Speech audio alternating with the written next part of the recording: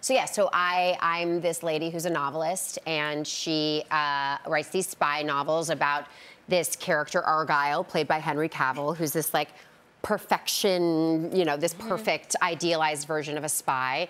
And let me tell y'all, it's real. When you're around him, you're like, you get it. Yes. Like when I did the read-through, actually, when I did the read-through for the movie, I was sitting next to Sam Rockwell, and Sam at one point was like, "Are your glasses steaming up every time Henry talks? Like, are you overheating?" And I was like, "Yes, I am." Like, he could feel it. And Sam plays a real spy.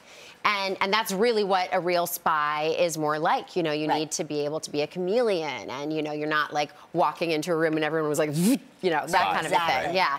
And Matthew Vaughn makes these just like super fun action, comedy, spectacle, insane movies, and this is one of those. And there's lots of twists and turns. And the cat was easy to work with, not a diva. No, well, so here's the thing. I thought the cat was perfect to work with, and I find that if sometimes people have like allergies to cats or something, they don't ever like give the cat the benefit of the doubt. Right. And so they're you know, I sometimes have this argument where they're like, cat was a diva. Cat wouldn't come out of the trailer. The temperature wasn't right. The cat wasn't working. And I was like, exactly. That's what the cat deserves. Like, just, you know, treatment beyond any of us, of course. Of course. Well, it's always, you worry about the animals on set more than people.